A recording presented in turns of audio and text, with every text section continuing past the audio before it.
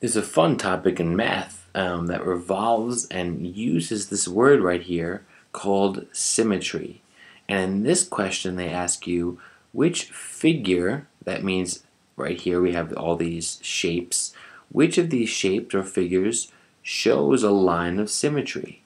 What's nice about a line of symmetry, let's say I had I don't know, a square.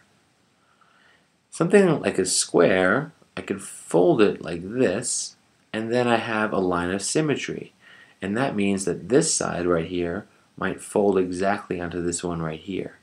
So any shape that has some line, and sometimes like this shape, you have many different lines that actually allow you to fold it in half, right?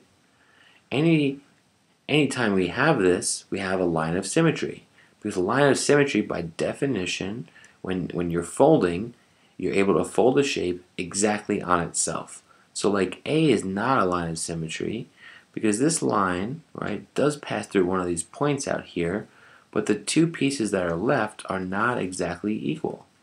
And if they're not exactly equal, then you haven't found a line of symmetry.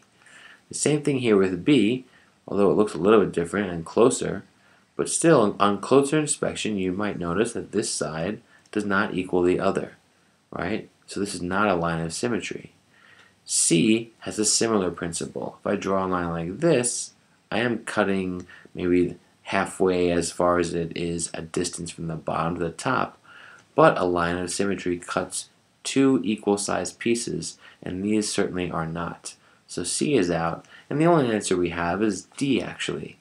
D is our answer. And I would say because this line right here comes straight down, and you can clearly see cuts the shape as a line of symmetry into two equal or congruent pieces, right? So D does actually have a line of symmetry. So there are lots of shapes. Start thinking about, for any shape that you look at, where are the lines of symmetry and how many are there? All right, thanks a lot.